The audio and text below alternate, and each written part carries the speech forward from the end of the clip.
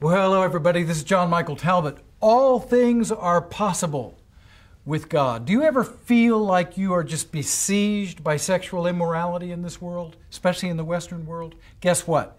There's a way out. There's a way to be pure. All things are possible with God. Come, worship the Lord, for we are His people, the flock that He shepherds.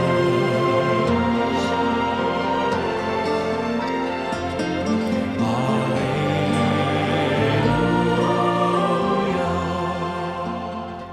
Well, howdy everybody, this is John Michael. I love you guys. And today we're going to be talking about the power of God's love, specifically in chastity. You know, traditionally, ever since the 13th century, those who are in so-called religious life in the church make vows or promises of poverty and chastity and obedience. Well, we talked about poverty in the last one, but let's talk about chastity today. And this is tough because here in the United States, man, we hear sexual immorality coming at us all the time. It's in our music, it's in our media, it's everywhere. It's on the internet. See, I turn on TV every now and then, and I just want to watch a good drama. But instead of getting drama, I get a social message being brought to me through that program that things that Judeo-Christian morality doesn't support are okay. We have shifted from a Judeo-Christian moral base to a secular humanist base. And if you don't think it's happening, you're asleep at the switch. It's coming at us in our television, in our movies, in our music, and yeah, all over the internet.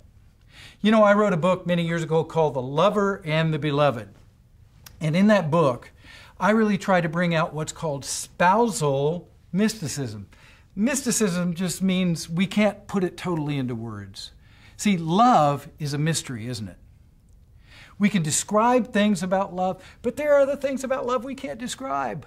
I go up to husbands and wives. I try to pick the ones that have been married the longest when I do, missions and revival out in parishes. And so I go up to him and I say, to the man, I say, do you have her figured out yet? And he will always look up at me and go, nope. And then the punchline is yeah, but sir, she had you figured out on the first date. No, really, love is a mystery. There are parts of it that we can describe, there are parts of it that we can't describe. So it's called mysticism. It's not really all that complicated. It's just about love. And God is love. The Trinity is love mystery between the three in the one. The incarnation is love. That God would become a human being out of love for you and me.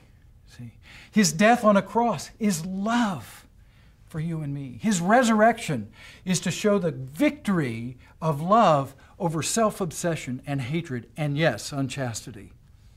The gift of the Spirit to the church is love. The sacraments. What does sacrament mean? It means sacred mystery. See, is love. You can't figure love out totally. So in this book, we talk about the 4 stages of how you bring together a love relationship. The first stage is something that you do it's called dialogue. You talk to each other. Where are you from? What do you want to do when we get together, if we get together? Do you want to live on the North Pole or the South Pole? Well, if I want to live on the North Pole and she wants to live on the South Pole, cohabitation is going to be very difficult. So that's dialogue, and it's objective. There are facts involved with it, just like in marriage. You have to talk and kind of get some of the basics that you agree on. And sometimes you can feel the love attraction, but when you get into that dialogue, you go, well, probably not a good idea to get married. We want too many different things. Wouldn't work. And the same thing is true in our love relationship with Jesus and the teaching of the church. We have teachings on faith and morality. They're objective. There are things that are right about them, and there are things that are wrong. This is right, this is wrong. This is good, this is bad. That's our dialogue. And that comes to us through Scripture, it comes to us through apostolic tradition, and it comes to us through the teaching authority of the church. And they're just basics, but they're not the goal. They're just the very beginning. They're just pointing in the direction of the love union. So you decide to get married with Jesus. You're baptized, you're confirmed, you receive the sacraments. What comes next? The marriage is consummated. That consummation of the marriage is passionate. It is fervent. It's beyond logic. You don't sit when you're madly in love with your wife or your husband, you don't sit and say, well, how do you want to embrace? Should I move to the left or to the right? You don't do that. It's passion. It's eros. Eros. And it's consummation. It is totally beyond logic. It is totally beyond description. It's beyond what we can explain. So we have that in our relationship with Jesus through the outpouring of the Holy Spirit and that initial fervor, that initial fire, that initial enthusiasm. But what comes next? Well, what comes next is afterglow. After you've had that passionate experience of God through Christ, just like with a man and a woman, you have silence, stillness, absolute contentment, just being with each other. Oh, you don't talk right away. You don't get all passionate again. You don't do the other two stages. What you're going to do now is just learn to be with each other. And that's the contemplative stage of our union with God through Jesus. He is the spouse. See, He is the bridegroom. We are the bride, the church. So that's so important, to be still, to know He is God, and to not rush it. You don't jump up and go away. You just be together with Jesus. But that's not the end, not by a long shot. The next morning, you got to get up. You got to get the breakfast ready. You've consummated your union before, and the church has gotten pregnant and fat, and she's had kids, lots of kids, 1 billion kids around the world. And you got to take care of them. You got to wake them up. They don't always want to wake up. You wake them up. Well, then you got to feed them. You got to cook breakfast, and you got to get them off to school. That is the evangelistic work of the church. And each one of us, see, follow me here, because Scripture and then St. Augustine say that the church is the bride of Christ, the bride of Christ. But around about, the 11th century, a guy named St. Bernard of Clairvaux wrote a treatise on the Song of Song, and he says, not only does it apply to the church as a corporate reality, it applies to each soul personally. So the question is, do you have that spousal love with God through Christ? Do you have that personal relationship with Jesus? Are you impregnated by the Holy Spirit? Do you have your doctrine right? Do you have your passion right? Do you have your contemplation right? And do you have your evangelism right? See, we got to get these things straight before we start dealing with the external matters of sexual morality and family. Well, I want to sing a song that's going to talk about that love relationship with Jesus. It comes from St. John of the Cross. I found my beloved. I hope as I sing it, you find your beloved too in Jesus.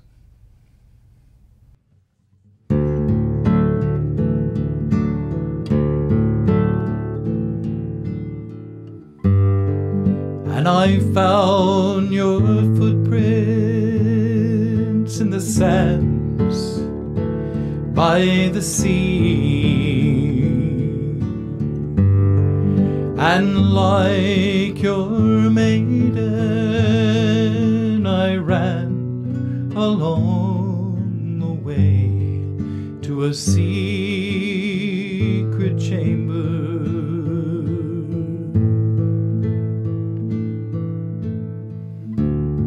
So I have abandoned all I ever sought to be, and in dying,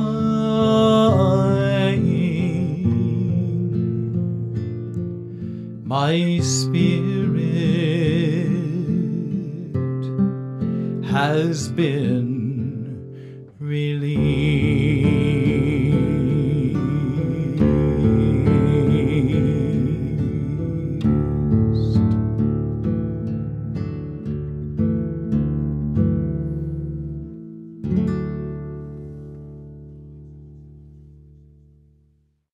Well, hello everybody. This is John Michael again. Have you found your beloved? Jesus is your beloved.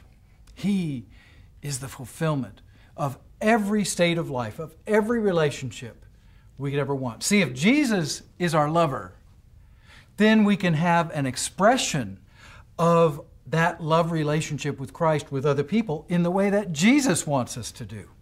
If we are satisfied with Him and Him alone, then we can either be alone with Him or we can be with other people together with Him, either in community or in marriage. There's different ways to live it out. I want to kind of drill down, if you will, on some of the ways that we can actually follow Jesus. I'm going to read from the rule and constitution of the community that I'm a part of, the Brothers and Sisters of Charity, and we have a scripture rule. And the scripture rule really does explain the different states of life. And they're very simple. We can follow Jesus in celibacy either as a single person, ready for marriage or open to marriage, or in consecrated chastity for life or for a definite period of time, or we can follow Jesus in conjugal chastity within the context of marriage. So let's get kind of more specific about that. And Jesus hints at this. He says in Matthew 19, "Some men have freely renounced sex for the sake of God's reign. Let him accept this teaching who can. Everyone who has given up home or wife or children or property for my sake will receive many times as much and inherit everlasting life." See, again, when you renounce stuff, folks, you're not getting the short end of the stick. When you renounce all, you gain everything. When you follow His way of love, His way of chastity, what you discover is you begin to be able to love everybody in a way that is holy and life-giving and pure. See, not in a way that's reaching out to use other people for your own satisfaction. Real love is self-giving. It is self-emptying. The word in Scripture is kenosis, to empty ourselves for God and for others. And when you can do that, gee, you're happy wherever you go. In whatever state of life Jesus might call you to. And He calls people to different states of life, each one equally holy. St. Paul says in 1 Corinthians 7, "I should like you to be free of all worries. The unmarried man is busy with the Lord's affairs, concerning with pleasing the Lord, but the married man is busy with the world's demands and occupied with pleasing his wife." So when you get married, well, yeah, it's not just you. You got to take care of your spouse. You got to take care of the kids. And that's a responsibility. So part of the call to marriage is saying, am I really, is that what God has called me to? I ask guys who are considering marriage or celibacy, I say, okay, fella, think of getting up in the middle of the night and changing a diaper. See, the people who are called to marriage, they go, yeah, I really want to do that. I want to raise this little baby all the way through their life. That just gets my juices going. Everybody wants to love other people. That's easy. But raising a family, that's more difficult. See? And celibate folks go, nah, there's something really powerful about the fact of I'm going to be on my own. I'm going to experience that tension of wanting to consummate a union with another person, but not being able to and being forced to Jesus and Jesus alone. See? So different people, they hear these calls. You have to follow the fire that's in your heart. And truly, Jesus will show you the way. And marriage, Hebrews 13:4. Let marriage be honored in every way, and the marriage bed kept undefiled. Wow. So God honors marriage. Jesus works his first miracle at the wedding feast at Cana. You think he didn't like marriage? Sorry, folks. He did a great miracle right there in the midst of a wedding feast. So there are different ways to do it. First of all, some are called to celibacy. Celibate chastity means that you are not going to have relations sexually with another person. You're not going to act on your sexuality. And that happens in two different ways. It happens with single people who are living the same, but they really do feel called to marriage. They just haven't found the right person yet. But the world would say, oh, it's okay, try around. Try this one, try that one. Sleep with this one, sleep with that one. No, this, and we'll get to this in a minute. This consummation of marriage in the sexual act is so intimate, is so self-giving, is so transparent. You can't do it over and over and over again with all kinds of different people because it begins to cheapen it. And that's what happened. We've gotten calloused as a people. We've had sex with so many people that we've lost the sensitivity and the beauty of it. It's just become a carnal act. Kind of like eating a steak. No. It's about a love relationship with somebody else. So the single life, you keep yourself pure. You keep yourself chaste, waiting for that person, that one special person. And then you give yourself completely. A consecrated religious are people who take vows of chastity and consecrated chastity. What that means is, well, no, I really feel Jesus saying, I'm supposed to be for him and him alone. He is my spouse. And I'm not going to have any physical expression of this.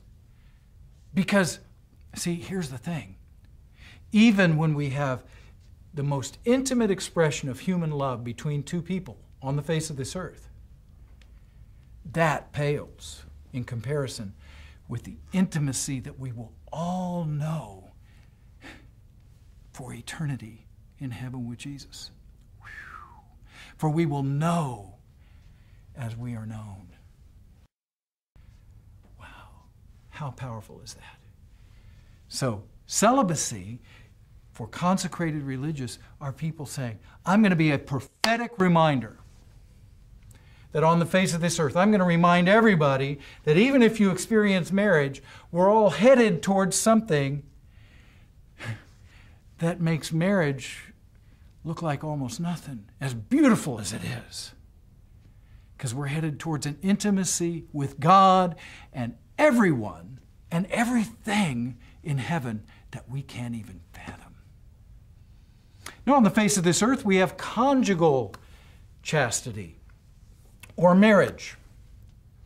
And the church is very clear, and I think very beautifully so, in promoting life and in promoting a natural expression of this love union between two peoples. And there are three things that the church has traditionally taught in the modern era especially.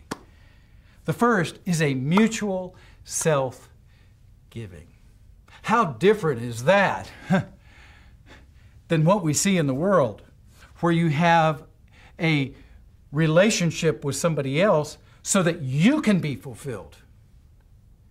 See, when you have mutual self-giving, I am giving for the other person. I am being like Jesus for the other person. I am emptying myself of myself for their sake. And the sexual act is for their sake, not for mine. Whew. That's heavy. And it is radically countercultural to what is the accepted norm. And guess what you get? Fulfilled more than you could ever want. 30, 60, and 100-fold in the process. It's within the context of marriage. This naked embrace you have with another person. This is so sacred. It is so powerful. And if you do it over and over and over and over and over again, it calluses your soul.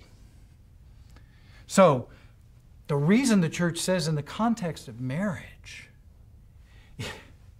is that it remains something that is so special, so holy, so pure. And yes, folks, it is countercultural, big time.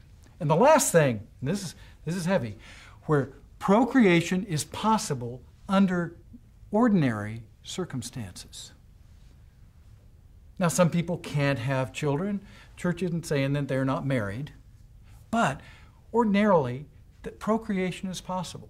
Well, use your imagination. I'm not going to go down and list what the church says you're not supposed to do, because the church doesn't just say what you're not supposed to do. The church is saying what you're supposed to do. It's not saying what you can't do, it's saying what you can do. So, the sexual act with procreation as a possibility, it creates that sacredness of life, self-giving one for the other, and creating at least a third under normal circumstances. And therefore, every family becomes an expression of the sacred Trinity, where three are sharing with each other. Well, that's just scratching the surface of this. The church is not, and Christianity is not about what you can't do. It's about what you can do. It's not against life, it's for life. Let Jesus be your lover today. Come into that personal love relationship with Christ, and Jesus will call you to the state of life He has just for you. I love you guys. Stay pure for Jesus, and you will be happier and more fulfilled than the world can ever imagine. Only in God is my soul at rest. In Him comes my salvation. He only is my rock, my strength, and my salvation, my stronghold, my Savior. I shall not be afraid at all, my stronghold, my Savior. I shall not be moved.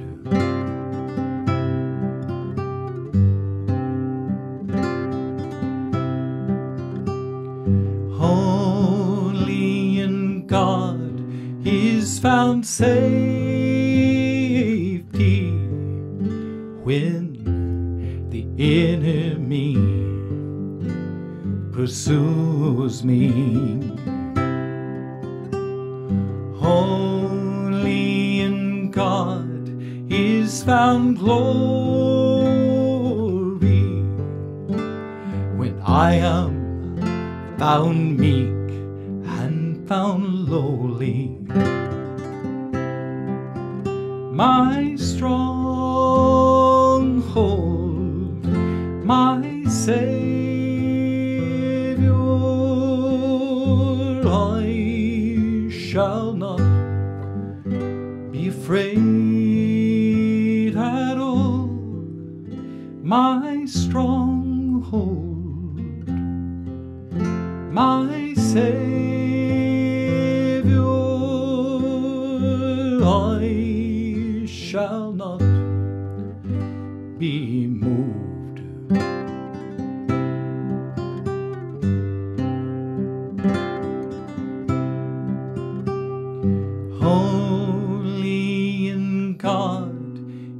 is my soul at rest. In Him comes my salvation.